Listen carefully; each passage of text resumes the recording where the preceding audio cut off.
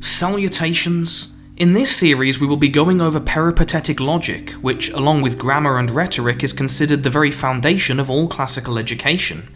Aristotle's logic was adopted by the scholastics and medieval philosophers, and thus formed the basis for Renaissance and early modern thought. If you wish to study Boethius, Averroes, Aquinas, Albertus Magnus, Spinoza, Kant, Descartes, Hegel, or Schopenhauer, it will be immensely useful for you to understand Aristotelian logic. Thanks, I'm glad to know. Knowledge equals gladness. Of course, it was also the system adopted by the later Platonists in opposition to Stoic logic, and it was considered a vital preparation for Platonic dialectic by Iamblichus.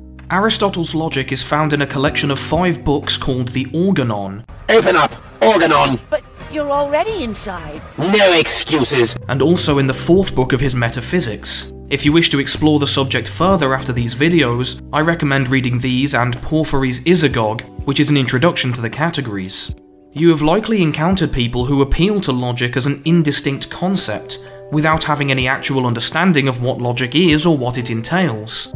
They tend to imagine that it means something vague like clever thinking, when in fact it is a specific discipline with strict rules, of which our unfortunate contemporaries are broadly ignorant. Logic is a lot like mathematics, but instead of numbers, it refers to subjects, predicates, and categories. You can put information into a logical argument as you put numbers into a formula, and its structure produces a necessary result. The foundational principle of logic is the principle of non-contradiction. That is to say, that a proposition can only be true or false. It cannot be both or neither. Any argument consisting of propositions which contradict is inherently invalid. The most secure of all beliefs is that mutually contradictory statements cannot be jointly true. Subordinate to this is the principle of identity, which simply states that everything is itself. Me. Yes, you! I am me. A equals A and B equals B, just as 1 equals 1 and 2 equals 2. It is often expressed in the form, everything is what it is, everything isn't what it isn't, and nothing is neither or both. Therefore, any proposition in which A does not equal A is false. He's me, and I'm you. The basic unit of peripatetic logic is a term, which is either a subject or a predicate. For example, in the proposition, all dogs are furry, the term dogs is a subject and the term furry is a predicate. However, in the proposition, all border collies are dogs, the term border collies is a subject and the term dogs is a predicate. A proposition is a statement composed of a subject, a predicate, and either an affirmation or negation. It asserts either that the predicate belongs to the subject or that it does not. For example, Peachy is an Englishman consists of a subject, Peachy, a predicate, Englishman, and an affirmation, is, while Peachy is not a god consists of a subject, Peachy, a predicate, God, and a negation, is not. Not gods, Englishmen, which is the next best thing.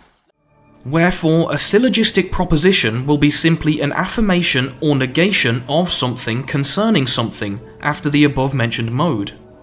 In addition to affirmative and negative, propositions can also be divided into universal or particular. The proposition, all men have souls, is universal, while the proposition, some men have souls, is particular. The particular proposition is subordinate to and contained by the universal one, since if the universal is true, then the particular is also true. But if the particular is true, then the universal may be true or false. The same principle also applies to negative propositions.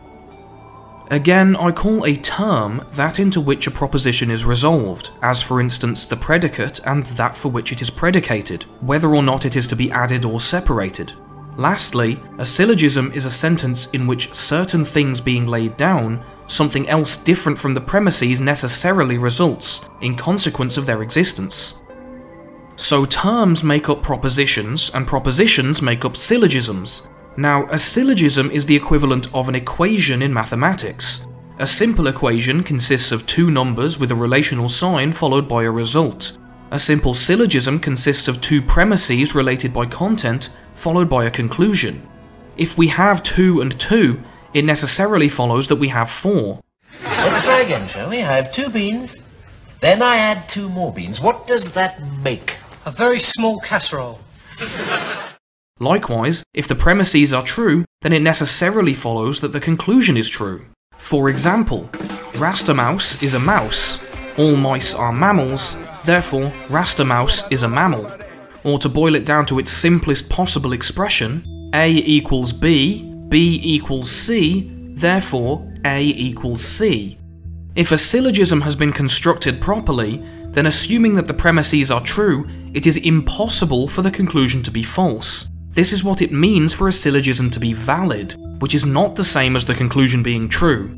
As with mathematics, even if I perform a calculation correctly, if one of my input numbers was incorrect, the result will be incorrect too. For example, all ducks have feathers, Socrates is a duck, therefore Socrates has feathers.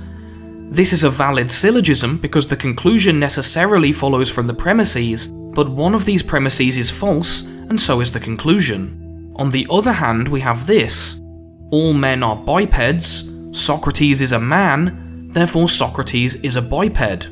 Not only is this syllogism valid, but its premises are also true. If this is the case, then we say that the argument is sound. You cannot beat it.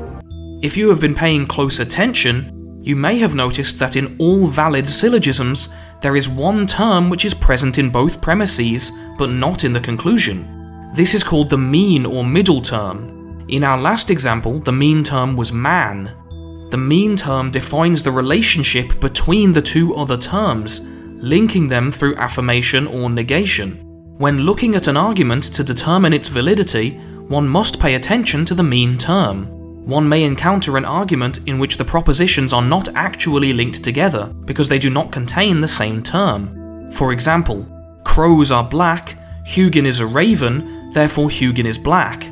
While the terms crow and raven are similar, they are not identical, and thus the argument is invalid.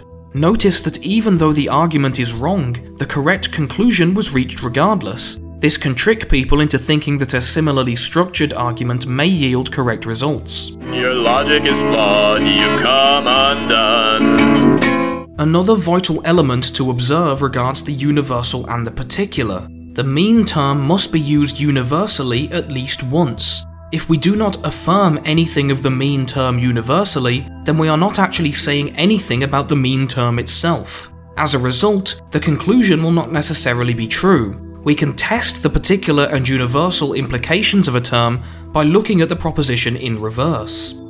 Again, since of affirmative and negative propositions some are universal, others particular, and others indefinite, it is necessary that the universal negative propositions of what is present should be converted in these terms. For instance, if no pleasure is good, then no good is pleasure. But an affirmative proposition must be converted not universally, but particularly, as if all pleasure is good, then some good is pleasure. In demonstration, let's look at an implied argument that has completely saturated almost all political discourse for the past 80 years. Hitler disagrees with me, all of my opponents disagree with me, therefore all of my opponents are Hitler. Yeah, everyone I don't like is literally Hitler. Everyone except for me. The fact that this is fallacious when stated aloud is obvious, but why this is ought to be thoroughly articulated, since similar associations are made constantly. When the mean term is used universally with a second term, it is necessarily present with the other term, and when a third term is used universally with the mean term, it is necessarily present with that. This creates a condition of subordination, which becomes visible when we imagine the subject as dependent on its predicate. For instance, all houses require bricks, all bricks require clay, therefore all houses require clay. On the other hand, if we change the second proposition to something like this, all houses require bricks, all pubs require bricks, therefore all houses require pubs. Here the mean term is not used universally at all. The Hitler argument is structured like this second invalid one. Both Hitler and opponent necessarily imply disagreement, but disagreement does not necessarily imply either of them.